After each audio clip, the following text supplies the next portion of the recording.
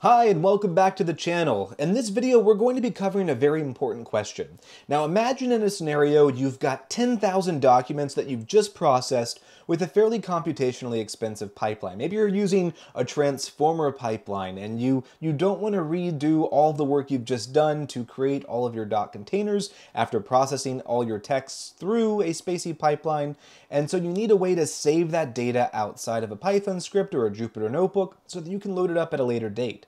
Now in this scenario, you might need to keep that data with a bunch of other metadata associated with those documents. In this video, I'm going to cover two different ways that we can save our data, both within spaCy's framework and also via pandas. So let's go ahead and just jump right in by importing spaCy. We're also going to say import pandas as PD. If you're not familiar with pandas, don't worry about it. This is just a way that we can work with tabular data inside of Python. And then the other thing that we're going to do is we're going to be working with the DocBin class from spaCy. Now the DocBin class is a way of serializing and storing your doc containers onto disk. Now remember, spaCy doc containers are special objects. They're not just strings. They're objects that contain a lot of metadata about the document that a pipeline has processed. And if you want to go through all the different documentation, you can look at all the different things that you can do with the DocBin class on the spaCy documentation under containers, but we're going to be working primarily with just the DocBin class and just importing it very simply in this video. So we can import it by saying from spaCy.tokens import DocBin with a capital D and a capital B. And if we import all these or run this cell, we should import all the requisite libraries. Now the next thing that I'm going to be using in this video is a basic spaCy pipeline. We're just going to be loading the ncore WebSM pipeline. If you haven't already downloaded this, you can do this by running spaCy download and then ncore WebSM. I'm going to go ahead and comment that out for now because I've already downloaded this model. The next thing that we need to do is we need to load up our data, which is going to be just 4 simple sentences. Now in a real scenario, you're probably going to have thousands or tens of thousands or even hundreds of thousands. For now, for speed purposes and just for this demonstration, we're working with 4 separate small sentences that I just created on my own. We're going to load that up. These sentences are stored in this repository under docs.txt. And so docs.txt, we're just going to read in the text file as f, and we're going to say sentences is equal to f.read, and then we're going to say .split lines, which is going to allow us to automatically separate all of our lines in our file into a list of different strings. Now that we have our data, now comes the fun part of essentially creating our doc containers. So let's go ahead and create an object called docs, and I'm going to be a little verbose here.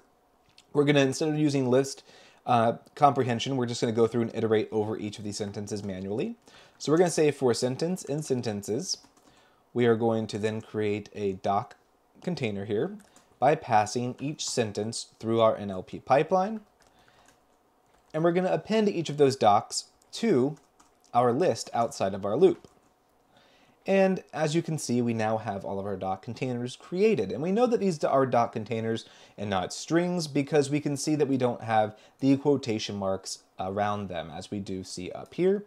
And just for good measure, we can use type and say, let's look at docs, and we'll see that this is a special kind of object. It's a spaCy tokens doc container, which means that everything has worked correctly. Now in this scenario, we've just spent maybe 7 hours processing all of our documents, and now we need to save them to disk. Well, one of the things that we can use is we can use that DocBin class and actually go ahead and load up our documents into it one by one and then save them to disk so that we can load them up and look at them at a later date. So we can do this by creating an object called DB. Zoom in just a little bit more. And then we're going to make this equal to DocBin, and we're not going to pass any arguments here. So once we've got this DocBin class loaded up, we can add documents to it by saying db.add. And we can add in each of our documents. So let's iterate over our documents for doc and docs. And we can add each of these docs to it. And then we can test to make sure that we've loaded everything up correctly, and we see that we've loaded up a total of 4. And we can see that these are now serialized. Now, these can now be loaded down or saved to disk by doing db.toDisk. And we can load that data into a data subfolder, and let's just call this db. And everything is now saved to disk. Now, you might be familiar with this process because this is how you get spaCy 2 training data, or training data that maybe comes from Prodigy or some other annotation software, into the serialized format expected by spaCy 3. This is the same process, but we're doing this now to store our data outside for later uses, not for necessarily training. So let's go ahead and test to make sure that our data has loaded up correctly. So I'm going to make a new DocBin class called new_db. Now at this stage, we can't just simply load up our data from disk.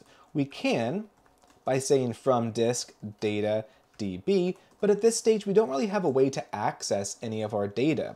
We'll notice that if we try to access it, it's not subscriptable, which means we can't iterate over it. So how do we actually do that? Well, what we need to do is we need to load up the NLP vocab so that our environment here understands how to actually parse and work with this binary data.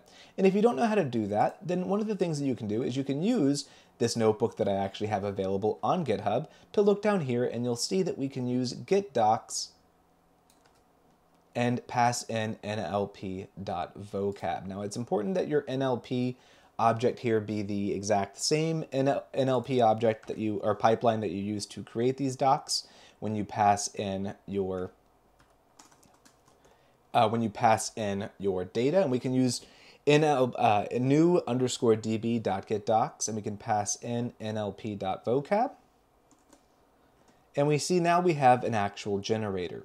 So what can we do with this? Well, one of the things that we can do is we can say for doc and new db print doc. But we immediately get an error, and we were finding out that it is not iterable. Why? Well, because it's a generator.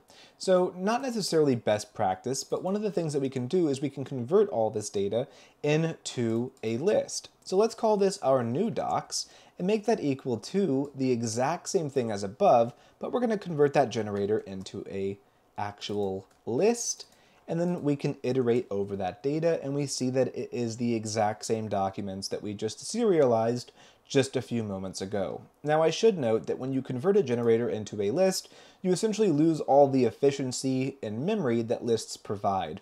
And if you're working with a large amount of data, this could run out of memory on your machine, possibly, depending on how many documents you actually have here. So do use a little bit of caution, but if you're working with tens of thousands, this probably is not going to be too much of an issue depending on your machine. So this is one way that we can actually serialize our data using the DocBin class. But in other scenarios, we might want to store that data not as a DocBin, which can be a little difficult to actually access individual documents because of the way the data is stored to disk. We might want to store that data alongside other kinds of metadata. And in this scenario, we'd want to use something maybe like pandas. So let's go ahead and create a basic pandas data frame. Make this PD data frame, and we're just going to load up an empty data frame. As you can see, there's nothing there. The first thing that I'm going to populate is a column called text, which is going to be equal to our sentences. Now, these are going to be the raw text that we actually have, and if we look at that, we'll see it all loaded up correctly. These are all strings, and I know that because I can access each one of them if I wanted to, and I can access that and see that it is in fact a string, which is what we'd expect. They were strings. So let's say I wanted to load in those spaCy doc containers now into that exact same data frame. Well, I could load up spaCy_docs, and I can make that equal to our new docs here.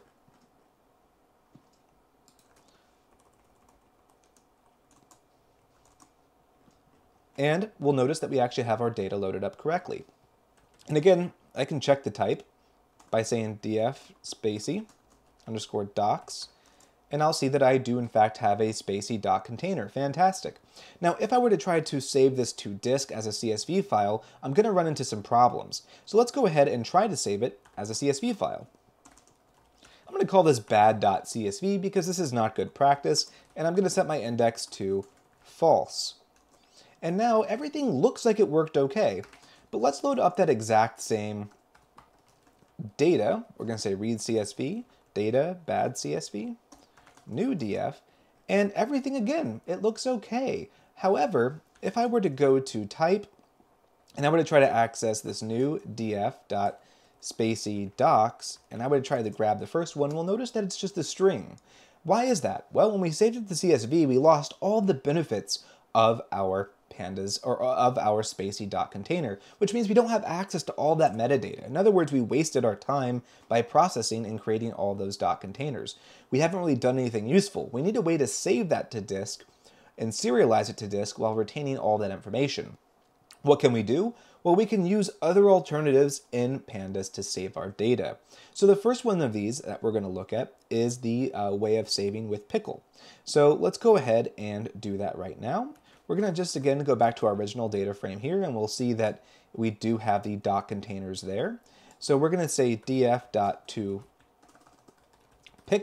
and pickle in Python is a way of compressing your data down. Think of it as zip or tar if you're familiar with different compression methods. It's a way of just kind of compressing your data down and saving it to disk at the binary level. So we can use pickle then to say data, let's just call it pickle, and then we're going to save that to disk. I don't believe pickle takes an index. It does not. Fantastic.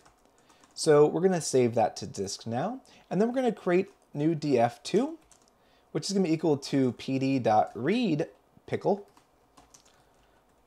And we're going to load up new df2 and check it out. And it looks good, but let's see if it actually passes our type test here. So we're going to say new df2.spaCy docs, and we'll notice that it actually is saved correctly as we would expect, as our tokens file. So these are two different ways that you can actually save spaCy data. They each have their advantages. If you're just trying to save your doc containers and not really associate them with any other metadata, then I would encourage you to use the DocBin class. It's going to make your file a lot smaller. It's going to be really efficient. It's built into spaCy. Use it. It's there. It's going to be very efficient. If, however, your doc containers need to go back and align with other data that might exist in a pandas data frame, for example, then use Pickle in this scenario and make sure that it lines up with all of your data.